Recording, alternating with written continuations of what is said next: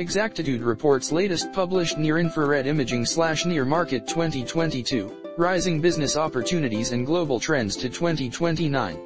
Near-infrared imaging, NIR, uses near-infrared light between 650 and 950 nanometers to non-invasively probe the concentration and oxygenation of hemoglobin in the brain, muscle, and other tissues, and is used to detect changes induced by brain activity, injury, or disease.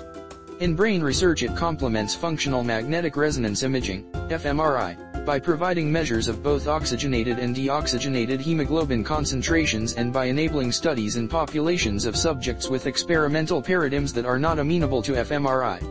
Global near-infrared imaging/NIR market is expected to grow at more than 15.15% CAGR from 2022 to 2029.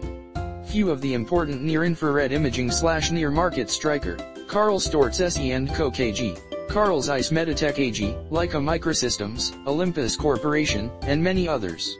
Key highlights: NIR imaging is utilized in cancer procedures to generate positive margins, which aid in the separation of malignant and normal tissues. As a result, the NIR market is likely to be driven by the growing number of surgical operations.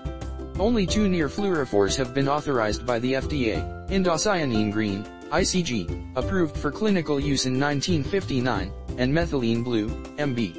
ICG and MB, on the other hand, are blood pool agents with little selectivity for tumors or normal tissues, making them poor candidates for fluorescence image-guided surgery.